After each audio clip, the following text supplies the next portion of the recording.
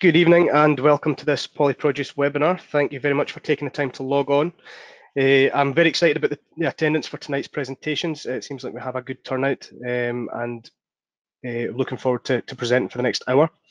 This has been funded by the Scottish Government's Farm Advisory Service. We aim to cover the fundamentals of polyproduce production, particularly in a croft and smallholding environment and setting, detailing topics from soil to sale. The webinar coverage this evening will look to approximately last about 1 hour. Given the high number of participants tonight, we'll proceed through the presentations uninterrupted. Usually we would allow time at the end for vocal queries to be directed to the speakers. However, on this occasion, we feel that it might be too many voices to try and speak at any one time. So what we're aiming to do is go through the presentations. Questions can be directed to us via the chat box that is available in your taskbar. And we will endeavour to answer as many of these questions as we can throughout the hour. If we don't manage to answer questions, however, we will be following up after the webinar and we can answer queries via email and a follow-up. But all questions that are presented to us through the chat box will be recorded and we can refer back to it at a later time. I'll now be handing you over to Audrey, who will be our first speaker of the evening. She will be looking to talk about the first stage of the polyproduce journey, covering soils and cropping. Okay, good evening all. Okay, tonight I'm going to be talking about crop nutrition. It's quite a short introduction. I can speak on this subject for many hours, but rather tonight it's going to be shorter. So, what is soil? Well, before I start talking about crop nutrition, I've got to think about some of the other aspects of soils that have a big impact on crop nutrition. I want to think about soil not just as a place where the plants get their nutrients, but also a place where plants get other things. So soil is a very complex mixture of inorganic matter, in other words, sand, silt, clay particles, rocks and stones, and a few other things sometimes they get in there are not meant to be there, such as bits of plastic, but that's all the inorganic matter, and then organic matter in various stages of decomposition. So from the very, very fresh stuff like dung that's just come out the back of an animal, or plant residues, leaves and stems and so on, right down to the very, very tiny black, well decomposed fractions or humified organic matter. All of that's organic matter, and then water, and then air, obviously, both absolutely essential for life of plants and animals, and then the living organisms, which, strictly speaking, that's part of organic matter as well, but we usually don't count that other than the very, very small microorganisms. So what does soil actually provide to crops? Well, it provides support, in other words, somewhere for the roots to get anchorage. It provides water, nutrients, which is what we're going to talk about tonight, and air. Now, air is important not just for the plant roots themselves, but it's also important for the other organisms that are living in the soil. So the tiny ones like fungi and bacteria and protozoans and so on, but also the larger things like earthworms and moles, for example. Air is important for all of those, as well as for the plant roots that are growing down there.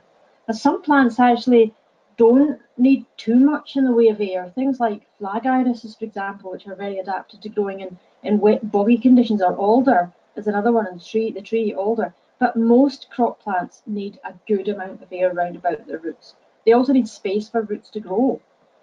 So there must be space in the soil for roots to grow, otherwise roots can't function properly, and if they cannot function properly in terms of exploring the soil, then they can't take up nutrients properly either. Soil also provides surfaces, a medium for interaction between all the organisms that live there, the plants and the animals that live there. And also warmth. There's not a lot of that at the moment, but then there's not a lot of growth either at the moment. Our soils are sitting outside there with a temperature of about 1 or 2 degrees on the surface. Nothing much is happening. Warmth is required in order for plants to grow. Back now to soil fertility, because plants can't actually function properly unless all those other things are there. The soils can't provide enough nutrients for the plants that are growing in them unless soil structure is right and soil texture is right. So I haven't said anything about that here because we simply don't have time. But normally, before I even begin to talk about soil fertility, I first of all have to talk about the importance of soil structure and the effect which texture, in other words, the proportions of sand, silt and clay, can have on the way in which a soil behaves and the way in which it can provide nutrients to plants. No time for that tonight, possibly time for questions in the future. But what is soil fertility? Well, soil fertility is the ability of soils to supply nutrients to the crops or the wild plants that are growing in it. And inherent soil fertility depends on the mixture of minerals in the weathered rock material that the soils derive from, and also the elemental composition of those minerals. So some soils are naturally much more fertile than others. So some of the basalt soils that you get on Skye, for example, very naturally very fertile soils. And some of the very poor, nutrient poor soil that you get over quartz and granite, they're not very fertile soils. But the actual fertility of a soil, one of your soils, depends on the above to an extent, but probably much more on what you've done to the soil in terms of managing it, what you've grown on it, and what you've added over the years in terms of lime to bring the pH up to what you want it to be, and also bagged fertilizers if you use them, or bulky fertilizers like manures, animal manures and composts, for example. So how do you actually maintain soil fertility? Well, natural weathering and release of elements is so much slower than that which would be required to satisfy crop needs. You have to add stuff, in other words.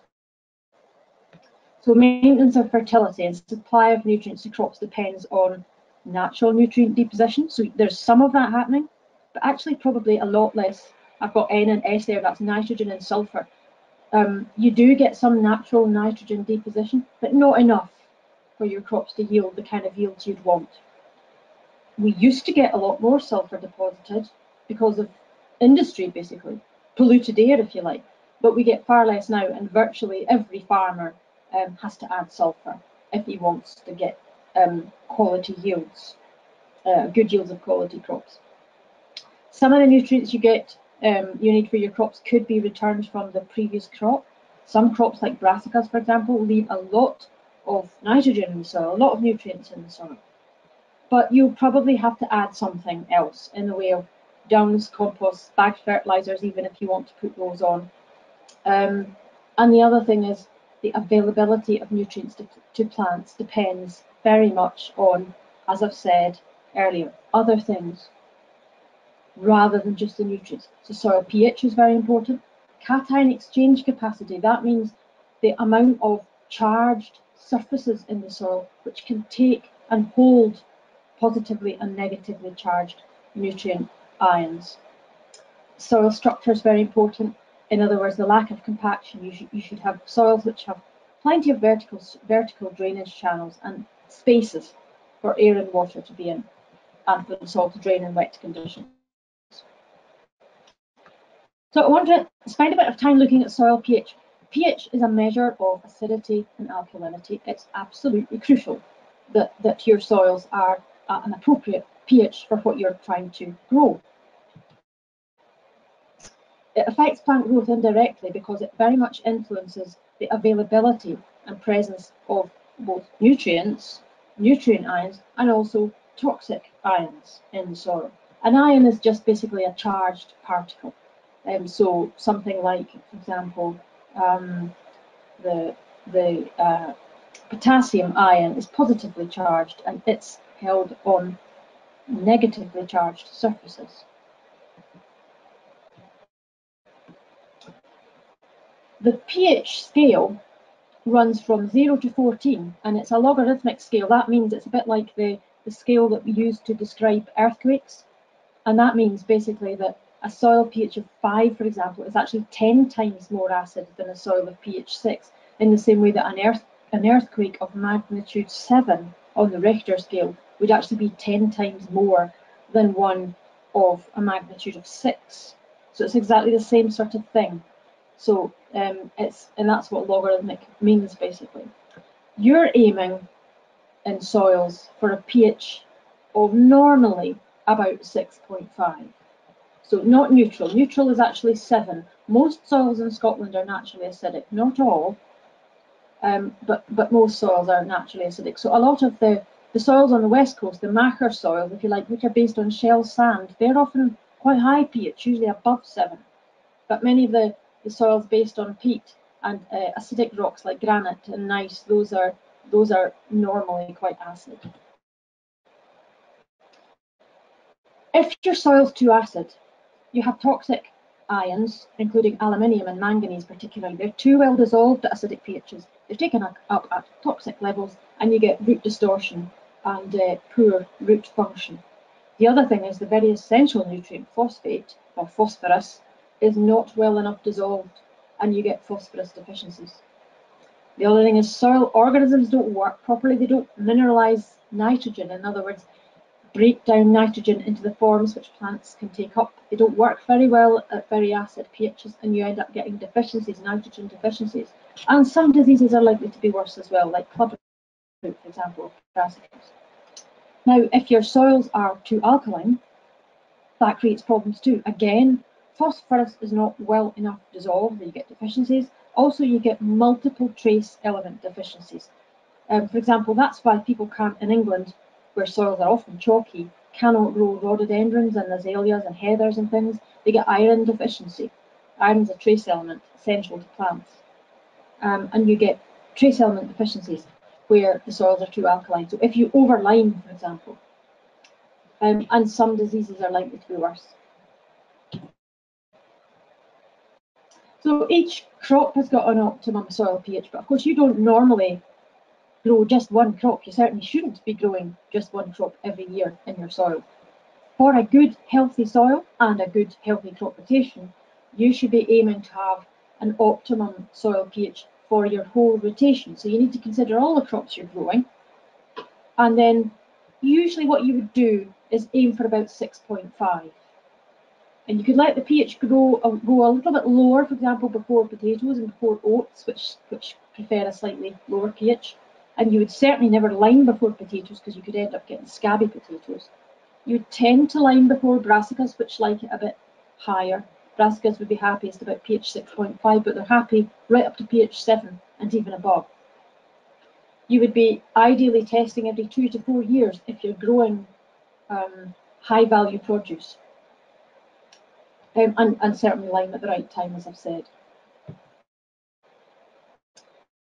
Very important to add the correct amount.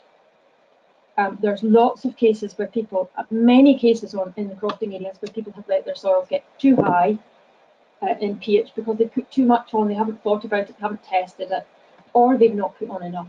So the strength of the neutralizing or liming value varies depending on the material that you're actually applying, and the size of the particles is also important. Some materials with finely divided particles act basically more quickly. So lime takes time to react. You need to plan ahead, and if you've got large doses of lime, you would ideally want to be split dressing that. In other words, take a couple of years, say, so maybe 5 tons per hectare, which is the same as about 0.5 kilograms per square metre. You would want to put that on 1 year, maybe again same amount the next year. Don't put on before crops that are sensitive to lime, so not before potatoes. Usually best applied in the autumn. Let it have some time to work before cropping next year. As I've said, don't overlime and don't guess soil pH. I've gone on to so many farms and crofts to sort out crop problems and found they're not due to a lack of nutrients, they're due to somebody having put on far too much lime, or perhaps a liming material rather than lime, something like shell sand or paper crumble or some of the other materials that have got liming value. Now on to actual nutrients now. Which elements are essential to plants? Well, we usually divide them into 3 types. Macronutrients, which are the elements that are required in the biggest quantities: nitrogen, phosphorus and potassium. We often talk about phosphate and potash rather than phosphorus and potassium. That's convention, really. which it's as well to be aware of. So they're not the same thing. Phosphate is basically a molecule with oxygen in it, but it's still got phosphorus in it, and it's phosphorus that's the important thing as far as the plant is concerned. Then we've got secondary nutrients, which are required in smaller quantities: sulfur, calcium, and magnesium. And then we've got the micronutrients. Apologies for the spelling mistake there, I've just noticed it. Then we've got the micronutrients, or trace elements. I've not actually listed them all there. Some plants need a few others on top of that. And then there's also, well, I've put sodium down the bottom there. Sodium can be required by some plants in quite large quantities, and it's exchangeable to some extent for potassium. Particularly things like beet and asparagus like sodium. So there we go. Those are the essential nutrient elements.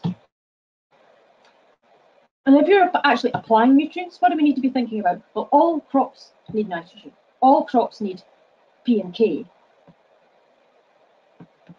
But when I say all crops need nitrogen, some of them actually fix their own. So if we're talking about legumes, that is a family of plants which naturally fix nitrogen from the soil air. I mean, by things like that, I mean clovers, lucerne, peas, beans, vetches, bird's foot trefoil. These are all plants which are in the legume family, and they fix their own nitrogen. And normally, we don't need to add nitrogen to those crops. Almost never, in fact. So the exception might be to start certain types of bean crop off, but generally, we don't think about adding nitrogen to legumes because they make their own. And not only sometimes do they make their own, they can also make enough for the next crop. If you have a grass clover lay in, for example, for a year or more, then they can fix significant quantities of nitrogen and enough to feed the next crop, which is actually the basis of organic farming or organic horticulture as well. But all crops do need nitrogen, it's just that we have to apply it to most of them, but not legumes. All crops need P and K. Calcium and magnesium are also needed, and they're usually applied in lime. Sulfur is also needed in some cases, particularly in large quantities for brassicas, but for all other crops to an extent. And trace elements. Although, if you're applying bulky organic fertilizers like composts and dungs, for example, usually there's actually enough trace elements in those. So you don't need to have to go to the worry and expense of having to actually buy trace elements, which are quite expensive. In fact, it's quite easy to overdo it with trace elements. Boron, you do often have to apply in sandy soils, particularly for things like root crops, carrots and swedes and turnips, but in tiny quantities. And if you overdo it, you can quickly get yourself into a boron toxicity problem. So you really are talking small quantities here. So how do you actually find out what you need to do? Well, soil testing. Test kits and meters are available for P and K, but frankly, I would always, they're okay, they're cheap, they're less precise and accurate. Interpretation can be a bit difficult, deciding what to do afterwards. I would always recommend lab analysis, particularly if you're trying to produce food for money. The difference between somebody who's kind of, the differences I see in crop yield and crop quality between somebody who's guessing their way along and somebody who's actually getting their lab analysis done and getting help to interpret it, it's very large.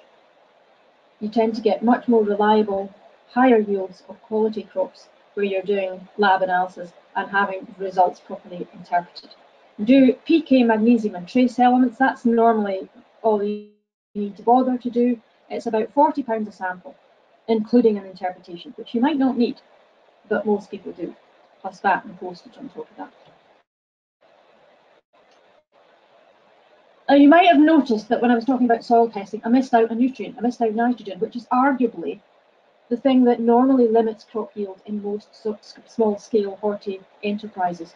Most people guess the amount needed, and most struggle to find ways to apply enough, especially if you don't want to use bagged fertilizer. It is complicated, and that's because the nitrogen cycle is complicated. If you want to understand how much to apply and how to apply it, it's too big a topic here. There's 3 or 4 hours of chat about it on its own. So your best plan is to read the Crofting Horticulture Handbook, which is available from the Scottish Crofting Federation. It's got about this in quite some detail. So when are fertilisers actually needed for vegetable crops? Well, I like to try and keep it simple. Nitrogen is needed annually by all crops, apart from legumes, the ones that fix their own, so peas and beans. You can supply nitrogen from solid, bulky organic fertilisers, so things like composts and dungs, for example, bagged inorganic fertilisers, or organic liquid feeds, things like comfrey liquid, nettle tea, or bought ones like Tomerite and Phosphorgen and so on. Nitrogen is the difficult one. It's the difficult one to guess, and it's too big a subject for this tonight's short little chat. PK and magnesium are easy. Basically, what you should do is where your soil PK or magnesium status are, where you test your soils and the results are low or moderate, then you need to be adding P and K. So you should aim for a target of high P and K status and moderate magnesium, and you need to apply sufficient P and K and magnesium to balance the amount you're taking off every year with crops. So what you should do is assess your soils every 2 to 4 years, ideally every 2 years where high value crops are being grown. But once you're up at this target status of high for P and K and moderate for magnesium, according to soil analysis, as done with the SAC lab, then you really only need to be testing your soils every 4 years probably. So to ensure good crop nutrition, you first of all always cannot ignore soil physical conditions. In other words, make sure they're as good as they can be, not over-cultivated, but plenty of air in there and plenty of channels down which water can drain and which air can get into. So soil structure and drainage. Also plan ahead so that you're applying the right amount of lime and fertilisers at appropriate times. A good time to think about these things is actually October, November, December, when you wish it was warmer, you wish it was sunnier, and you wish you could be outside and you can't really do a lot. That is the best planning time.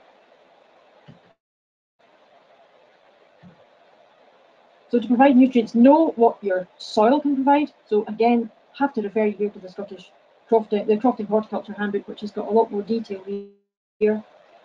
Find out how much each individual crop needs by looking up tables for the nitrogen this is, based on the crop you're growing, what you've grown in the past in your soil, and also your soil nutrient status, as soil analysis will tell you for P and K. And then make the best use of the nutrients that you've got available. And that again, that's quite a big decision process, really. What have you got available?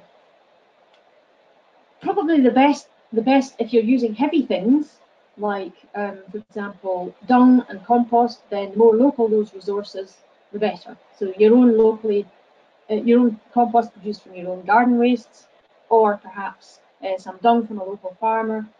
Make use of what you've got available. And I suppose most people would feel that what they want to do is use bagged fertilisers as a last resort. But I would encourage you to think about different ways of bringing in a bit more nitrogen than you're currently doing, because for most people, nitrogen is the limiting nutrient. And for many people, that means making comfrey liquid feeds, for example. Or if you're working on a bigger scale, you know, half an acre or more, it probably means a bit of bagged fertiliser, whether you use some of the organic ones like blood meal, for example, or inorganic things out of a bag.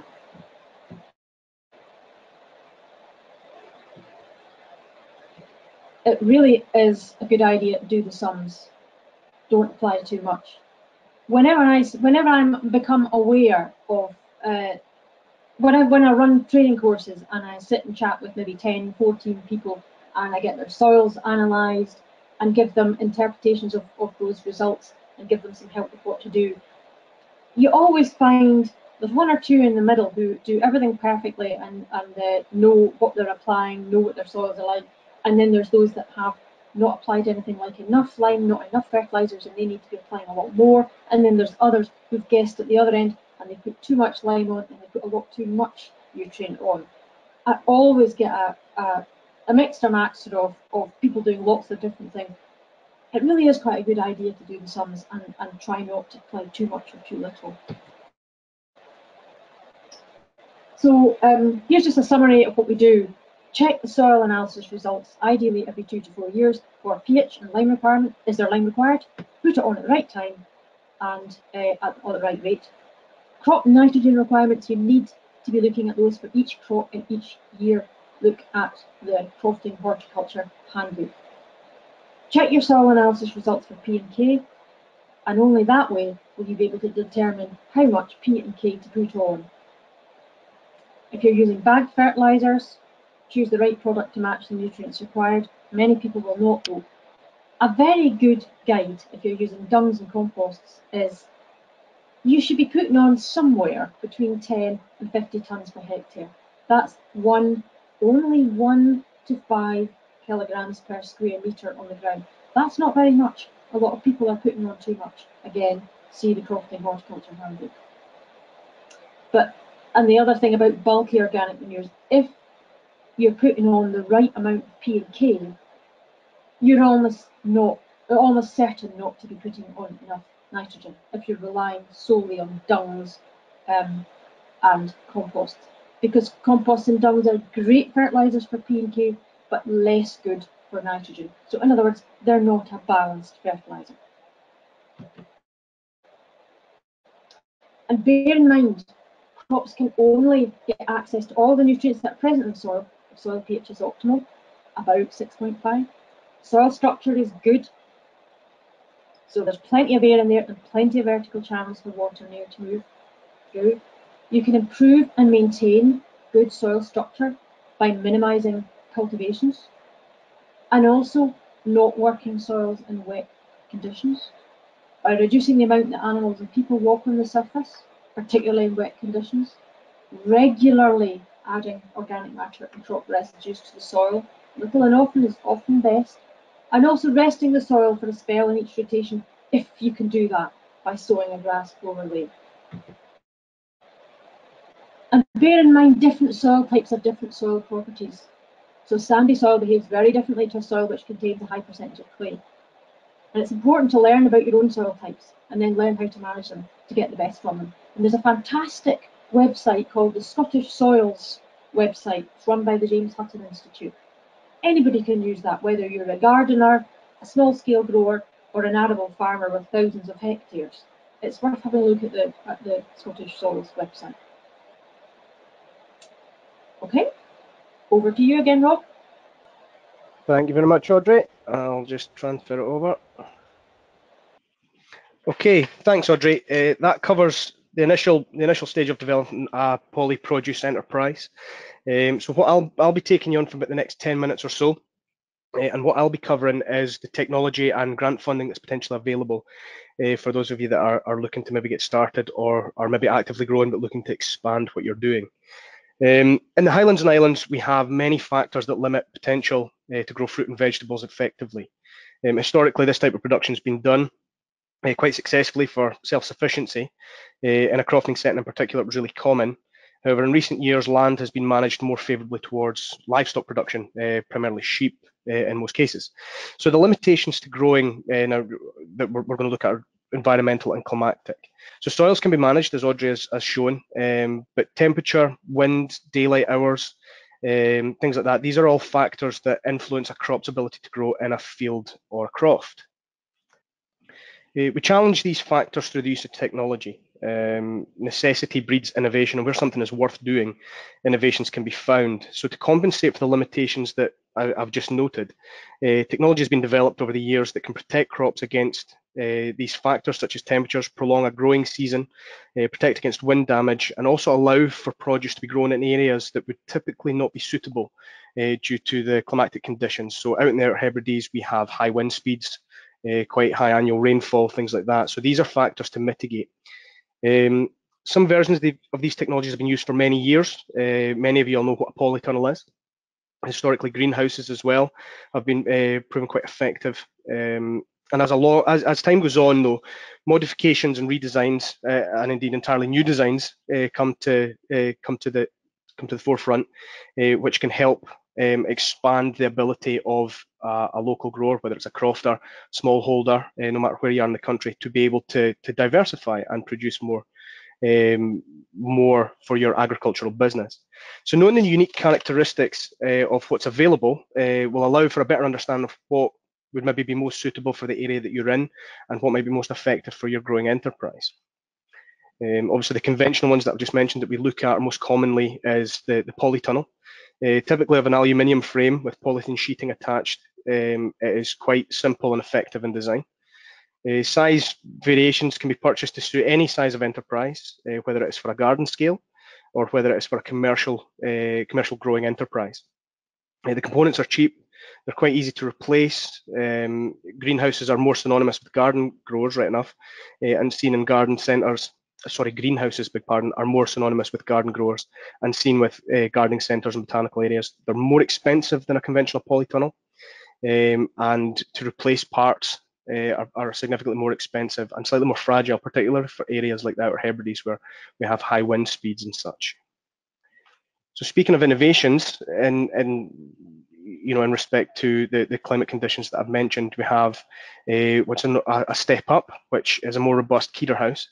The polylaminate cladding it's more sustainable than the polyethylene sheeting that often gets burst through wind. It can quite often be perforated quite easily whilst being replaced. So there's a longevity with the Keeder house as well. Polycrub, however, that's a significantly unique design that's increased in popularity over particularly the last year actually, but they've been on the go for longer than that. Their design is based specifically to accommodate the high wind speeds in particular. They were developed in Shetland, where they can accommodate speeds of up to 130 miles an hour by engineer certification. So there's a variation depending on what area you're in, what your sort of climate conditions are. There's something that fits every enterprise. For a cost comparison, obviously that's the main thing when starting to undertake and look into technologies and infrastructure, is looking at the cost comparison for how each unit fares up. So the comparative cost of each type of poly unit these are based on the average prices between 2017 and 18. Naturally, a polytunnel is the cheapest option and possibly offers the widest range of size options. However, the longevity of the materials, as I've mentioned, is significantly shorter than that of such as the Keeder house and the Polycrub. Keeder house automatically include installation prices, exclusive of expenses of labour, right enough, but they incorporate the whole package. And Polycrub have been known to have a very long lifespan. Examples of units on the Isle of Lewis, in particular the Horshedder Community Cafe, have been productive for about the last decade or so. So depending on what your enterprise is, which sort of avenue you want to go down, if it's a long-term prospect or if you're looking for something to get you through a couple of seasons, that will factor in what you decide to opt for. What's key with poly units as well is actually the adaptation potential for whatever type of business that you're running. Green agriculture and sustainable agriculture is quite a popular and very positive thing that's come to the forefront these days. So with polycrubs, polytunnels, Keeder houses, greenhouses, there's add-ons that can be factored in. Solar panels that can power batteries for such as temperature controls. Other people have quite successfully installed guttering systems into their greenhouse or their polytunnel or polycrub, which captures rainwater. And what this will do is be stored into water butts at the end, as you can see in the picture there. And what that can do is then either be gravity fed into the inside of the poly unit, which can be drip fed, or you can add nutrients to that. Organic people are manufacturing their own, particularly here actually there's an example where they're making a seaweed soup, so to speak, which is a nutrient based thing that supplies the whatever produce is going to be grown inside the unit without really much labour intervention. So obviously with taking on any sort of unit, the cost of these units can be quite high. especially for a small business, particularly in crofting or a small holding, where investing that level of money might be quite a daunting prospect, and has probably put people off over the years before actually undergoing this sort of enterprise. This needn't be the case. There are a number of avenues which a grower can look at and help mitigate the costs, which we'll go through some of them just now. The one that we have found to be the most active in the crofting communities, and the one that crofters I'll make most use of, is the Crofting Agricultural Grant Scheme.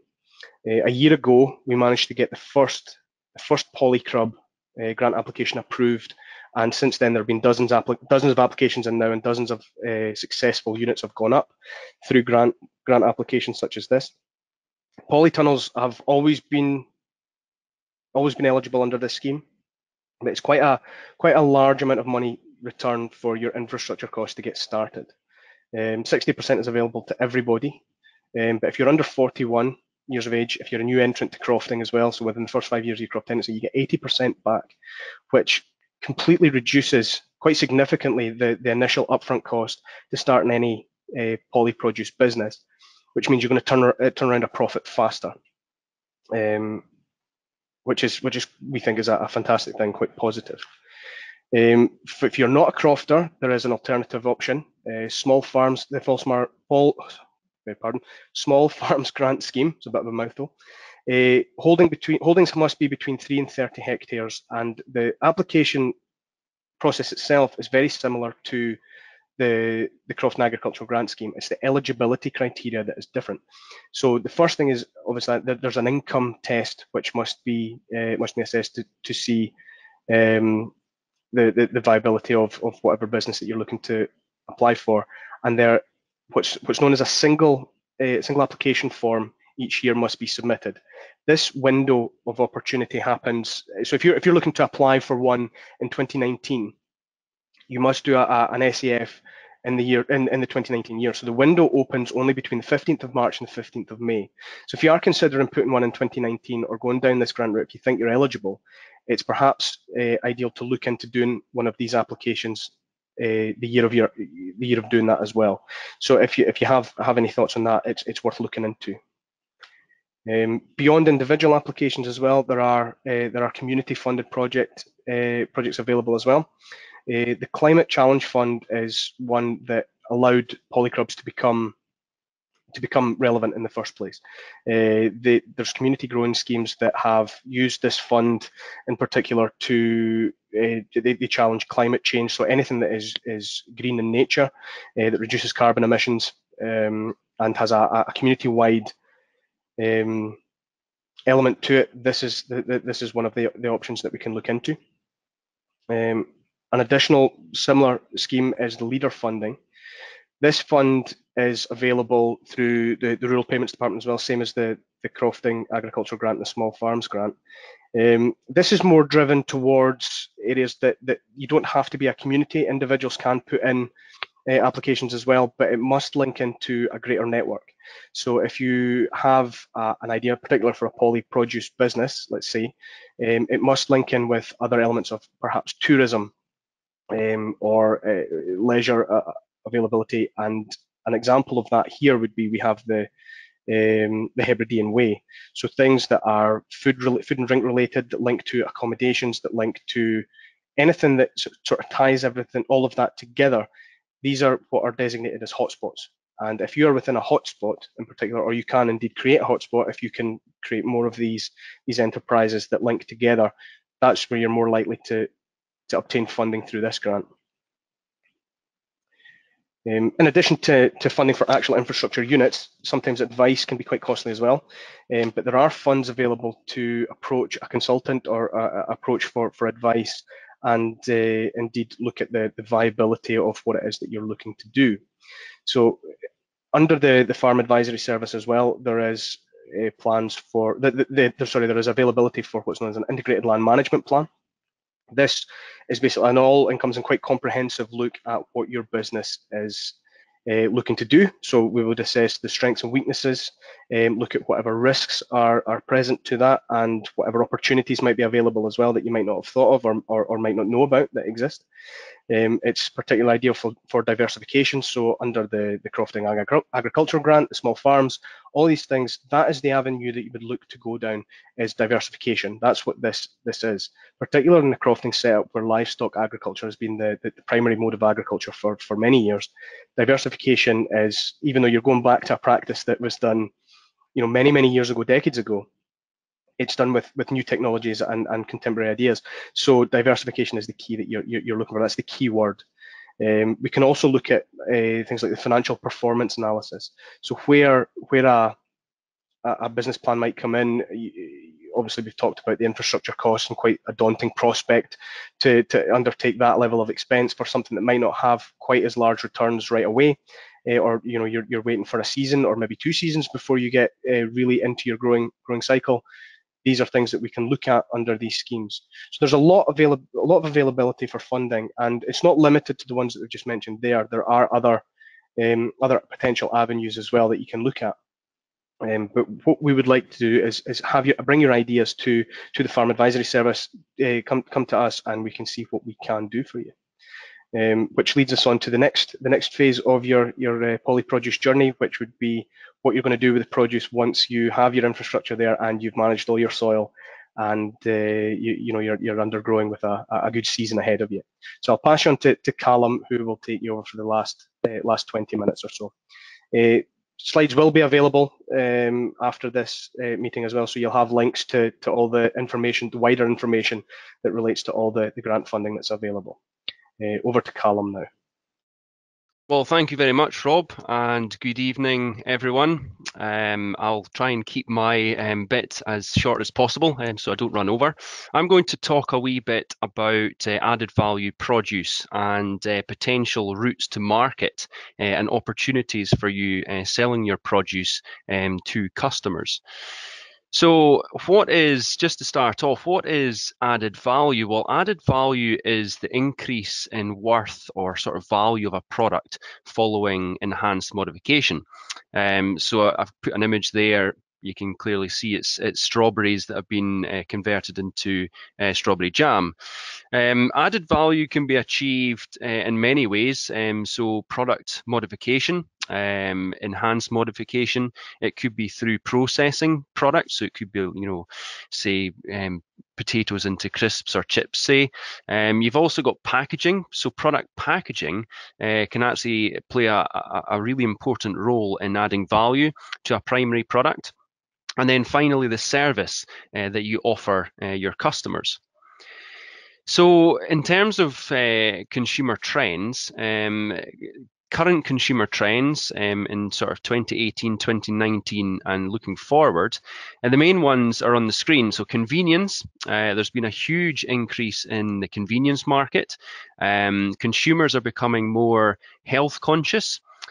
Consumers are taking greater interest in the traceability of their produce, the provenance of food and drink, and also the environmental impacts of food and drink production. I've put up there that the flexitarian market is one which is growing rapidly. So a flexitarian is someone who makes a conscious effort or conscious decision to reduce their meat intake. So it's not a vegetarian, it's not a vegan, it's someone who makes a conscious decision, whether it's for environmental, for health, or for moral, ethical reasons, to reduce their consumption of meat. And then finally, food miles. So shortening the supply chain, zero food miles or low food miles is what consumers are really interested in. And if you can supply a local market, then it's a real winner for customers. And it's all about sort of producing local food, which is available for local people. So routes to market. Well, the first one I've put up is farmers markets. Farmers markets have grown over the past 25 years. There's now over 500 certified farmers markets in the UK and over 70 in Scotland. Farmers markets are a really good way of selling fresh produce directly to consumers on the high street. It allows food and drink producers to showcase their produce and also engage with your customers. Now, on the flip side to that, as a consumer, as a customer, you've got the opportunity to engage with producers, get a greater understanding of where your produce comes from, how it was grown. If you're doing livestock, you're rearing livestock, customers can find out about the animal welfare, and in what you're doing back at home. And in terms of polycrubs or polyproduce, it could be a real way to develop your unique selling point. So I'm aware that the audience tonight is from a large geographical area. Some of you will have local farmers markets, some of you might not. But if you're going to a farmers market and you've got, say, 15 or 20 other producers, you could effectively add value to your produce because it's grown in a polycrub, and that could be your unique selling point. Now, if you're not sure about your local farmers market, have a look at the Pharma website. It's the Farm Association Retail Markets Association. If you have a look there, there is a map which illustrates where the local farmers markets are in Scotland. Another method to supply fresh produce to consumers is through box schemes. And as it says really on the tin, a box scheme is where producers deliver their produce directly to customers. Box produce can significantly increase profitability and output to small to medium-sized food and drink businesses. Box schemes allow consumers the opportunity to buy fresh local produce, which is delivered directly to their door. And Roots and Fruits, you'll see on the screen there, that's a company based in Edinburgh. And have a look, Google them, have a look them up. They do weekly veg boxes. Customers can either collect from their central distribution point or they can be delivered to their door. So they sell fresh potatoes, carrots, onions, strawberries, other fruits, and eggs. And as a rough sort of cost, they're selling an organic box of fresh produce for 2 people at £30. Now, that is a huge markup on fresh fruit and veg. Roots and Fruits are also based in Glasgow, and they sell to local customers. And that's something that could be done whether you're in a city or indeed if you're in on an island in the countryside, is supplying fresh produce to local people. Processing product. This is a method of adding value through modification. So it could be making soups, it could be jams, preserves. Processing product is beneficial because it increases the shelf life of finished product. And it's a really good method of reducing food waste. So you'll have heard on the media, on the news, etc., things about wonky veg and the wonky veg market. Supermarkets are jumping on this bandwagon. But wonky veg, this is a really good way. It utilizes all of your fruit, veg products. So if you're producing for, let's say, a bigger market or a larger customer, and you say can't market all of your produce, processing product could be a way of making sure that you can sell all of your finished produce. Moving on to a new initiative, farm vending. Farm vending is something which really evolved probably only really in Scotland in the past 3 to 4 years. It started off in Europe, and slowly the ideas come across here.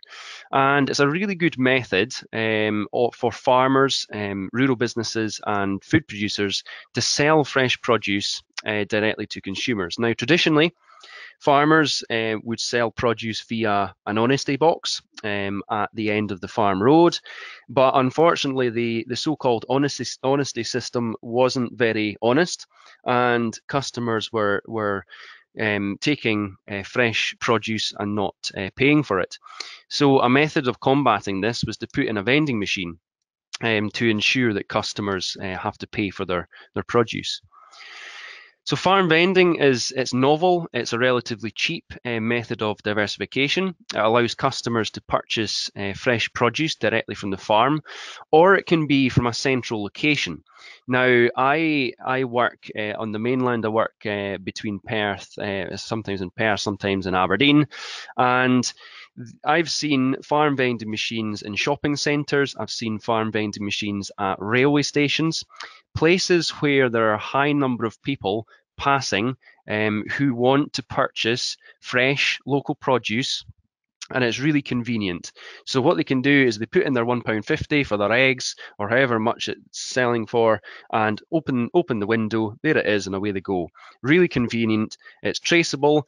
There's low food miles, and it's convenient for customers. In terms of the costs, a 28 compartment ambient machine, you'd be looking at around £8,000 to £9,000. The machines do come refrigerated.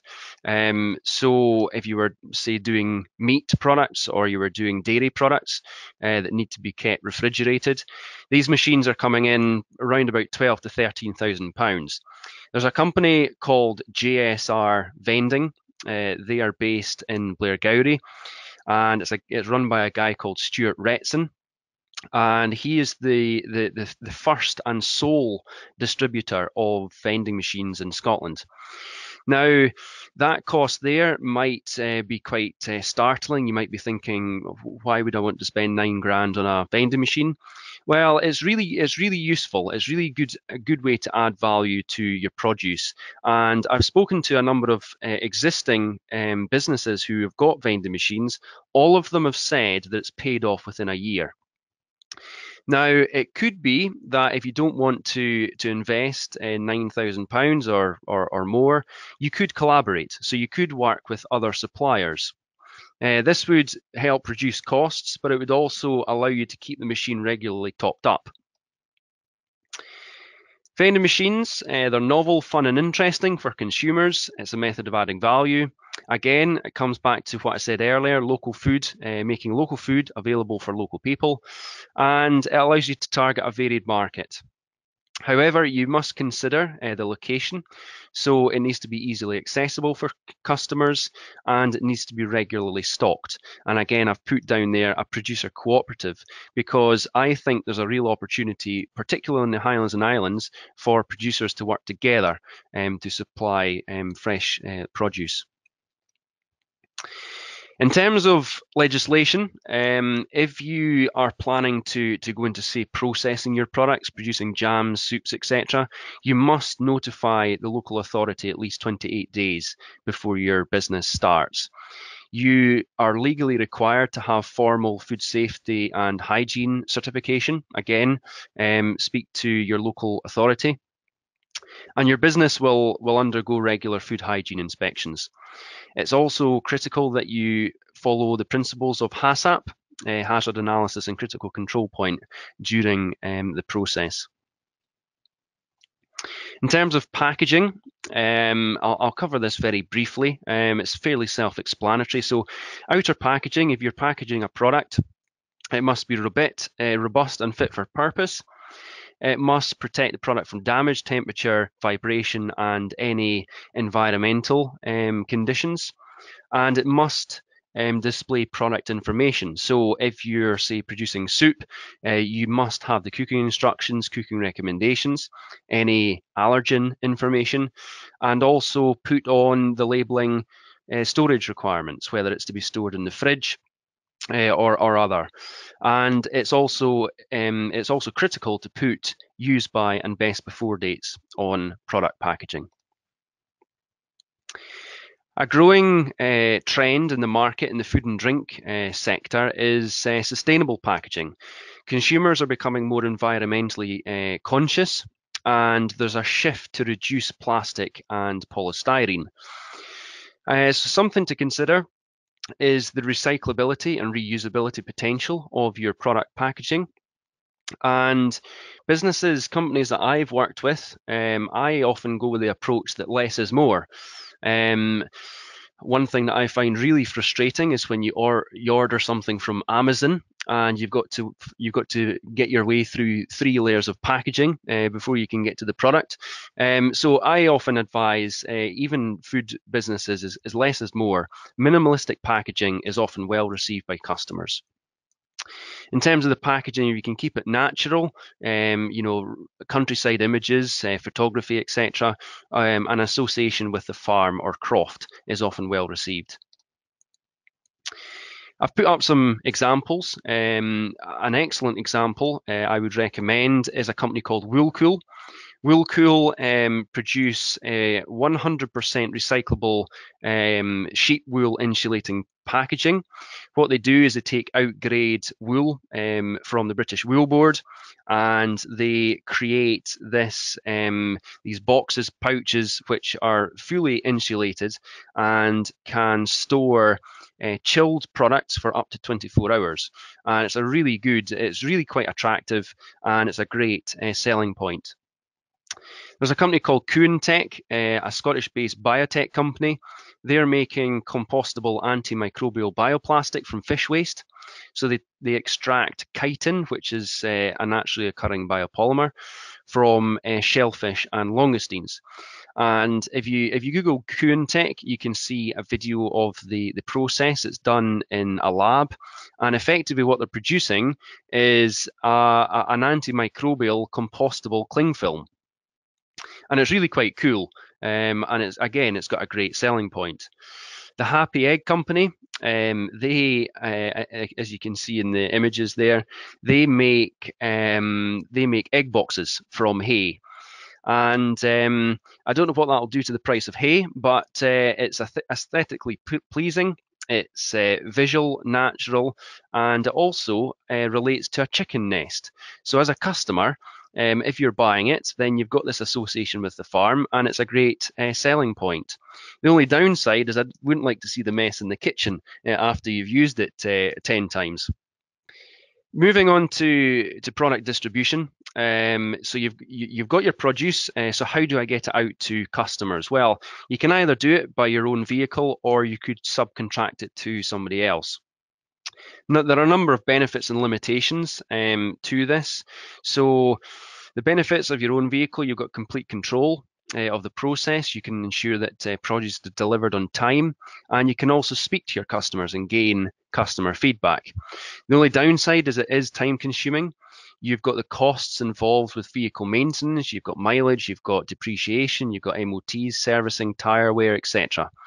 And also, if you're doing it yourself, you've got a limited geographical audience. You could subcontract it to a courier service. It's beneficial because it allows you to spend more time on the core business activities. You don't have direct vehicle costs, and you don't need to pay someone to drive the vehicle. There is, and if you were to subcontract it, there is less control over the delivery service. Charges incurred will reduce your profit margin, but it does allow you to transport products to a wider geographical area. A really good example that I've come across lately is Skye and Lochaus Food Link Van. This is an initiative on the Isle of Skye for transporting fresh local produce around the island to restaurants, to hotels all over the island. And what it is basically, it's a method of distribution. It's run by a company, Skye and Lochaus CIC. If you Google them, it'll give you more information. They distribute herbs, vegetables, fish, shellfish, and meat. They pick up the meat and produce from the croft, and they transport it to Michelin star restaurants, hotels, bed and breakfasts, and cafes all over the island. The producers will pay, they have to pay a 10% levy on the value of produce carried. And I've just put there the growth. So the Food Link van started in March 2000, and it was carrying in per annum, it was carrying about just over £6,500 worth of produce around the island.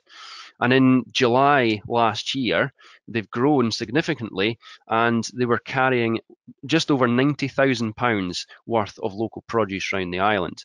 And this is something that could be replicated on the Outer Hebrides, on other islands.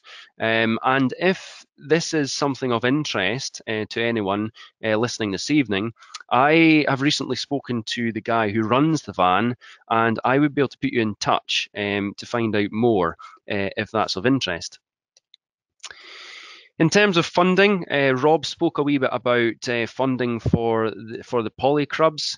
There's another initiative called the Regional Food Fund. It's Scottish Government funding through Connect Local, and it's an initiative to support projects in Scotland promoting locally sourced and produced food and drink.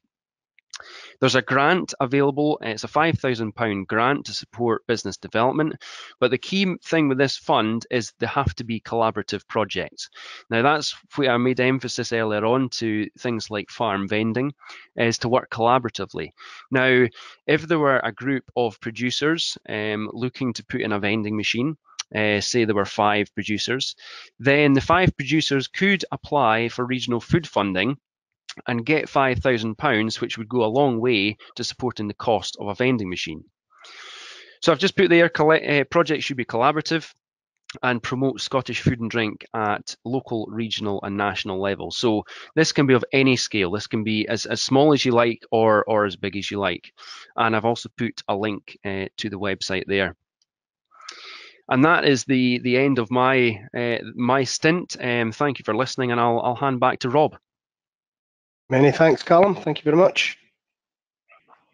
So that concludes the presentations for this evening. I hope that the presentations tonight have provided a basis of thought for many of you looking to begin a polyproduce enterprise, or even if it's just given ideas to some of the elements that you might want to consider if you're already an active grower. If you wish to find out more about any of the topics discussed, you can contact the Farm Advisory Service helpline for some initial advice on 0300 323 0161 or via the email address at advice@fas.scot. You'll find these on the Farm Advisory Service website, many of you which use that to log in tonight. Queries will be directed to a consultant in your local area, and they'll be able to get you started. That now concludes tonight's webinar. Thank you all for taking the time to log on and such a huge turnout, which we are very, very happy with. And from myself and the speakers tonight, we wish you the very best in your current or future polyproduce enterprise. Thank you.